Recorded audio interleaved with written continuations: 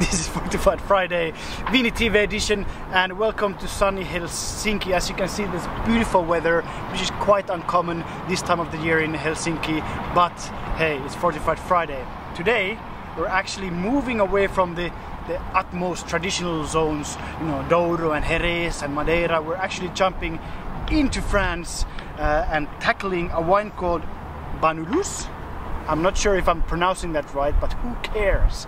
And the wine's name is Serdane, which is supposed to be a name from this traditional Catalonian, you know, square dance or whatever. Anyways, Banyuls, if you like port wine, you probably have heard of this wine as well. They're done kind of like in a similar way, obviously using different grape varieties. This one has 75% of Grenache Noir, because it's a Grand Cru. Banyuls Grand Cru.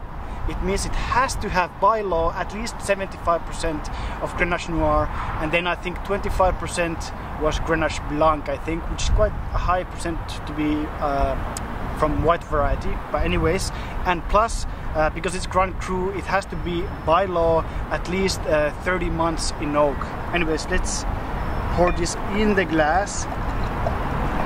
Oh, the color! I mean, the weather, the color, Banyuls, I mean, what could be better? You can check this out.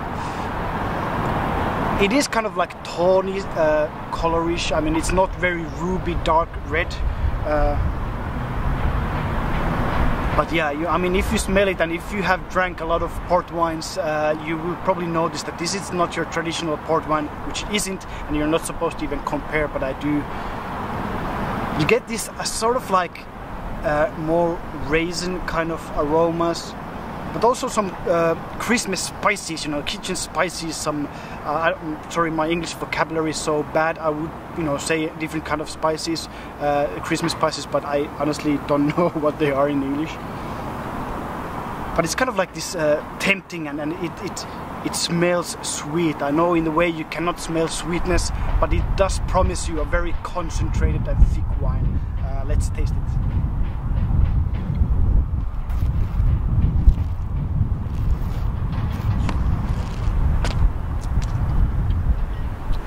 Banyuls sleep with the fishes in Helsinki.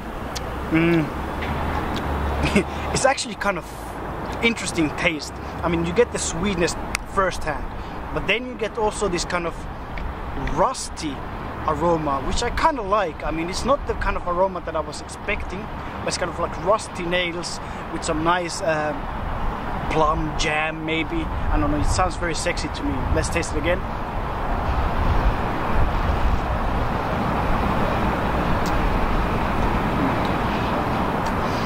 And when you swallow it, you get this nice smokiness. I think it might be from the oak, I'm not sure. Let's be honest, I'm not a big professional when it comes to Banyuls wines. I have passed through the region very quickly last summer, but honestly I haven't drank that much wines, and I really would like to know these wines better, because as tasting this wine, it really promises something interesting. Anyways, this was Fortified Fridays. Banyuls. Have you tasted? If you haven't, go find either this one or one of the many other Banyuls wines that they have there. And also, you see the share button down there. Please share our shit. Sharing is caring. Remember that. And the hashtag Fortified Friday. Let's talk about Fortified wines in Twitter. I mean, I'm not claiming to be the ultimate authority on fortified wines. No way.